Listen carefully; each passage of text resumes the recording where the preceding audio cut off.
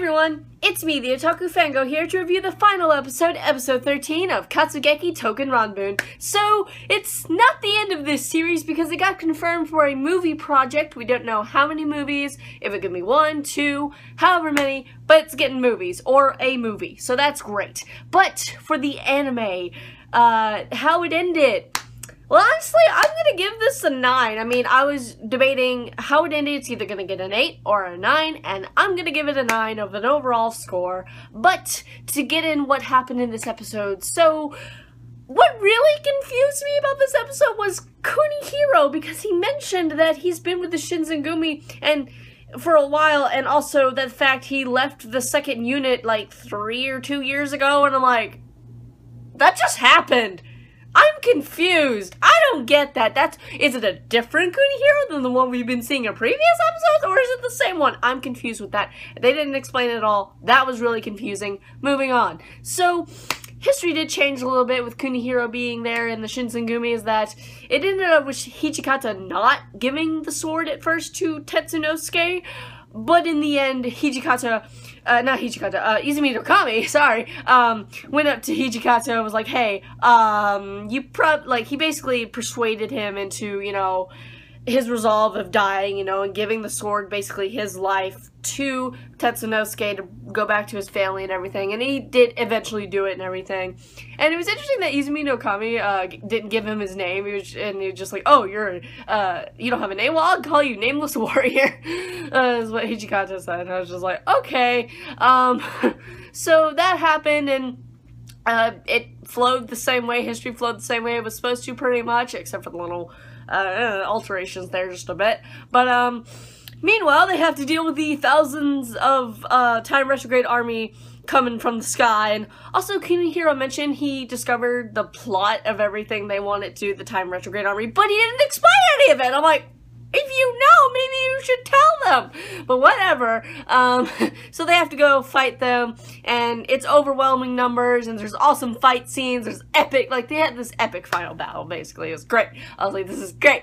And of course, they bring in a trump card because it was too much, and so Katsugeki comes in. I'm like, I knew he was gonna show up as kind of a trump card to and everything. I'm just like, oh, that's cool. And so all the fighting just was great. I'm just like, this is awesome. I love it. And they defeat all of them, and it's awesome and great. And it's just awesome and great. What else can I say about that? And after that, they watch the war begin. And when Hijikata is about to die, Izumi no Kami and Kunihiro both run out trying to, maybe, they knew they couldn't save him, but they wanted to try anyway, and he dies, and Kunihiro cries.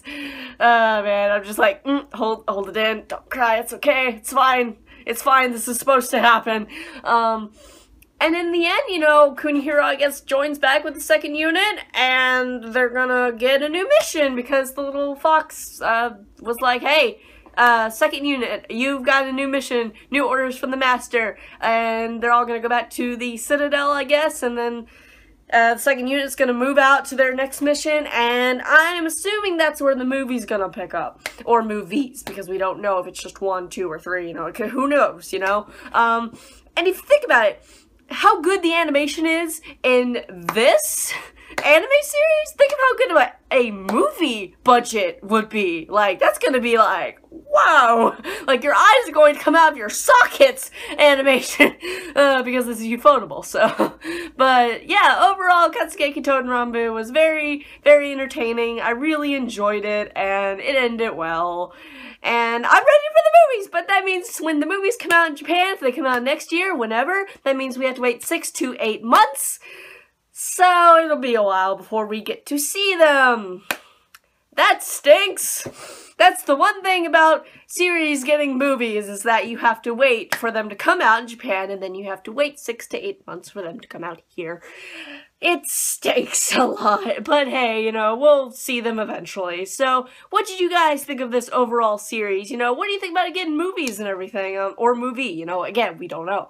But overall, good series, good Bishonen sword boys, and now we wait for Touken Ranbu Hanamaru Season 2 to air next year, I believe. So that'll be a fun thing. A little more of the slice of life kind of thing there, but that'll be interesting. And that's all my thoughts. This was a great series. It had good animation, good music. Oh, and I forgot to mention this. The music that played in that kind of the epic battle scene was like where it had like a singer. That was really good. And the singer sounded really familiar. I'm not sure who it was, but it sounded like the singer from the SAO movie, Yuna. It sounded kind of like her, but I could be wrong. I don't know who it was, but it was a good song. But anyway, again, that's all my thoughts. Good animation, good story, good characters, good music. Everything was great about this series, so I will see you guys in whatever I review next. Bye!